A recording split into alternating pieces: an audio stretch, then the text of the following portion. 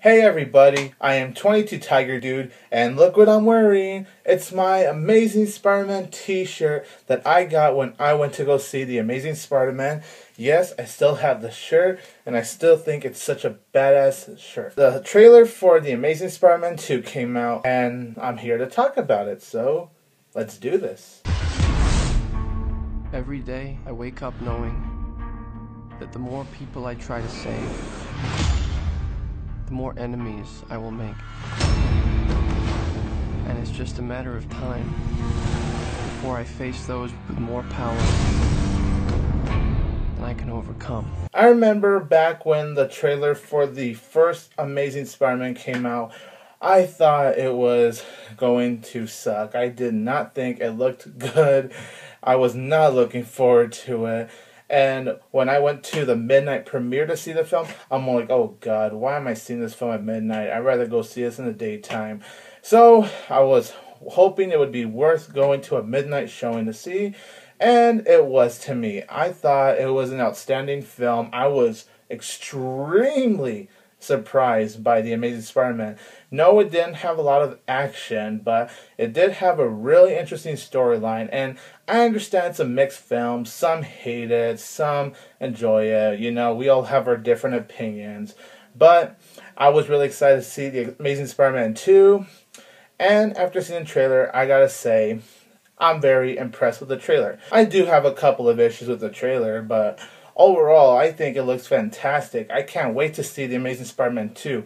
I hope it'll be just as amazing as the first film. If not, maybe even be better than the first film. I just gotta say, the suit on Spider-Man looks really awesome. I just love how the costume is made.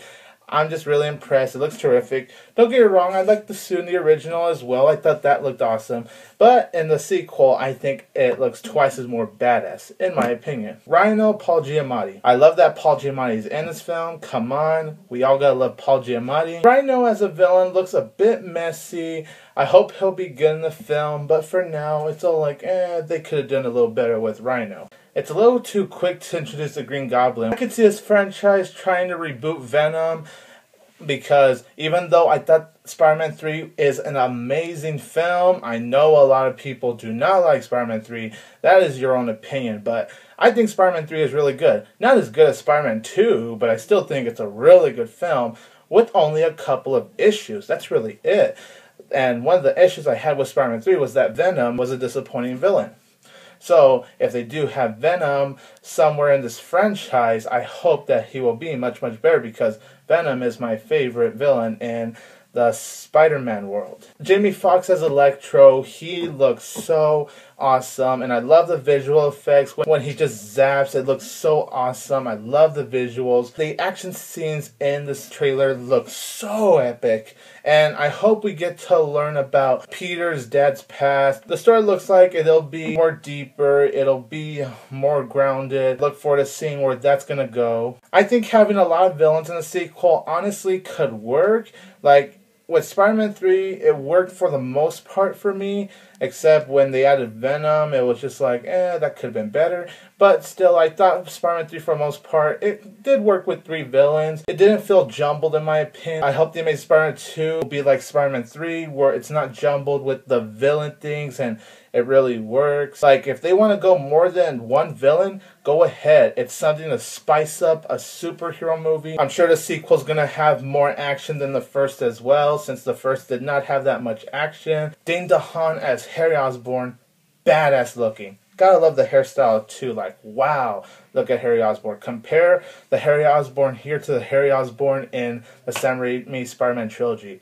Holy crap, so different. But Dane DeHaan, awesome actor. Emma Stone, the more movies she makes, the more beautiful she gets. And I really love Emma Stone as Gwen Stacy. I can't wait to see The Amazing Spider-Man 2.